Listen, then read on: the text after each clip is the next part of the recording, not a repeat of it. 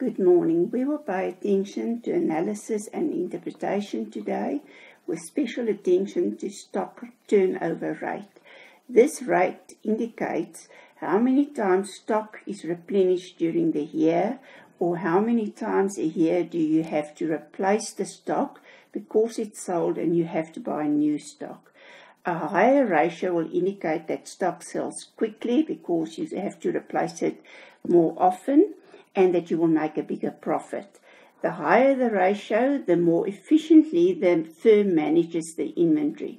So that means a higher ratio indicates that they control their inventory properly and that they will make a bigger profit because they replenish or purchase new stock on a regular basis. You are provided with information from Alex Limited, and we have to work out what is the stock turnover rate. So to calculate the stock turnover rate, we need cost of sales and we need the average trading stock. So we will have to look at the cost of sales and we will have to look at inventory. Then they tell us that the stock turnover rate for 2014 was 2.4 times per year. So we don't have to calculate it for 2014. The ratio to calculate stock turnover is cost of sales divided by the average trading stock. So cost of sales is given to us as 5625. The average trading stock is the inventory at the end of the previous year plus the inventory at the end of the current year divided by 2 will give us the average trading stock at the beginning and the end of the year. And that gives us 3.6 times per year.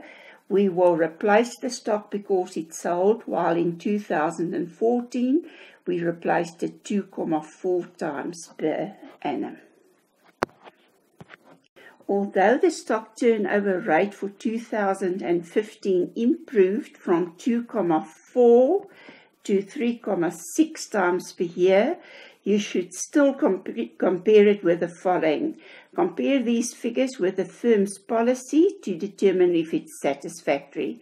Compare this with the industry norm to determine if it's satisfactory, and compare it with the stock turnover rate of competitors, so that you can determine whether this rate is satisfactory or whether improvements must be made and certain measures must be taken to improve the situation. The following planning and control measures can be implemented to have better control over your stock levels. Sales must be increased so that you can increase your stock turnover because the goods are sold more regularly, so you have to replace it more often. This can be done by improving the advertising, to have special promotions, for example, 2 for the price of 1, to have annual sales so that all your old stock can be sold. If we take an example, for example, Woolworths, at the end of every season, they have a sale where they sell all the stock that was purchased for that specific season so that they can get these things out of the store and they don't have to provide storage for it, and they get the cash flow in immediately so that they can buy new stock for the next season. Timing of your purchases is very important so that the stock is available when it's needed. For example, the latest summer fashions must be purchased in time so that it's available in the store when clients want to buy clothing for the next season. If you receive your inventory too late, you will not sell it because then they went to other stores to buy their clothing from a different store. The latest trends must be investigated so that the correct stock is purchased that the clients are interested in. Because if the fashion changes and you still keep on buying the old stock, you will not be able to sell it.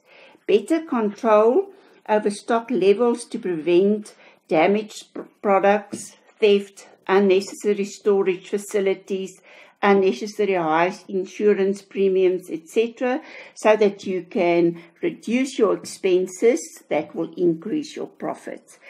Correlate your purchasing with the sales pattern. So make sure, when do the people buy the majority of things, so that you have more stock available at that specific time when you sell more, and that you don't buy such a large amount of stock in slower times of the month when they don't buy a lot.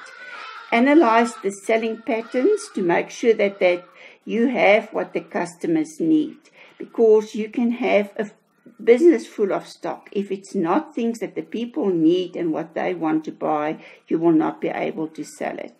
So it's very important to analyze the customer's needs so that you have the right stock available at the correct time when they need it. So you must have the stock available when there's a demand for the stock, and you must have the stock available that the people want to buy. What did we learn? It is very important to ensure that stock turnover rate is high to prevent an overinvestment in stock, that you don't have too much money invested in the stock.